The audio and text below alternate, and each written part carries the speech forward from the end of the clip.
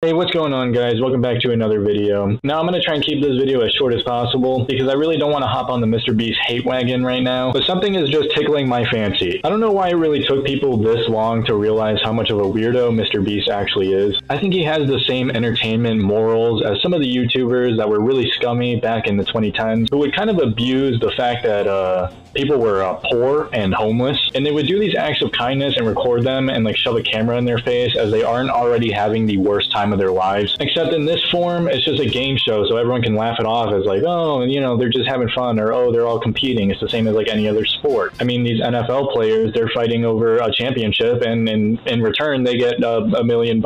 But in this case, they are demeaning themselves and taking away all of their dignity as a human for like $100,000. I don't know how people watched Mrbeast for so long and didn't really think about the consequences that this had on the contestants, especially some of these people who were literally away from their families for some of their birthdays. I specifically remember a video where it was 100 contestants or whatever number that Mrbeast decides ends with a 0, and they were all confined to a box for X amount of days, and the last one to leave gets fucking $1 million. This guy legitimately missed his daughter's birthday for a couple bucks. Actually, I shouldn't say a couple bucks because it genuinely is a life-changing amount of money. But I don't know, man.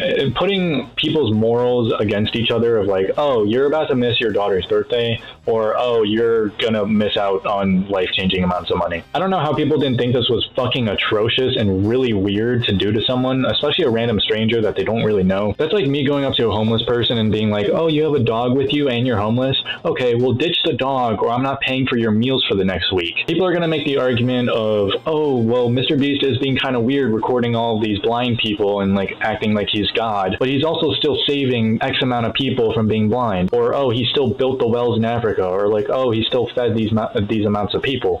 I don't care. This dude gets his money to do this by taking away people's dignity as a human. You guys remember watching Squid Games and you were like, oh my god, this is so atrocious. Oh my god, who would do this? These billionaires are scumbags. Motherfucker, we're watching it. If you were disgusted at the ending of Squid Games and you were like, oh, these billionaires are they're kind of shitty people, but then you willingly go watch Mrbeast, it's the same exact thing. And now it's even closer to being the same exact thing, considering the fact that he has a game show. He has a game show now. I want to end off this video with a little skit, and I'm going to draw it out because I think it's going to be really funny. Oh, hello, minimum wage worker, single mom perhaps, that's supporting 4 other children. Would you like $1 million at the expense of being recorded non-stop 24 hours for the next million days? But in return, you get life-changing amounts of money. Now, in this time, you're also going to miss your children's birthdays, you're going to miss Christmas, you're going to miss Thanksgiving. You're also probably not going to see them very much. And I'm also going to test your limit of if you want to see them, then you have to lose X amount of money. Let's take away $10,000 so you can see your kid for the first time in a month. Oh, did I mention millions upon millions of people are going to watch you? Yeah, that does sound like a really good deal. Let me lose all of my dignity as a human to go on this fucking game show with some random stranger just because he's Mrbeast and he has a title. Now, really quick before I do actually end off this video, if you think Mrbeast is going to fall off the face of the planet, well, you're sadly mistaken, because Facebook moms aren't really in the loop of YouTube. Mrbeast is really famous on Facebook as well. Middle-aged white women really love him. So although it seems like a very big scandal on our part as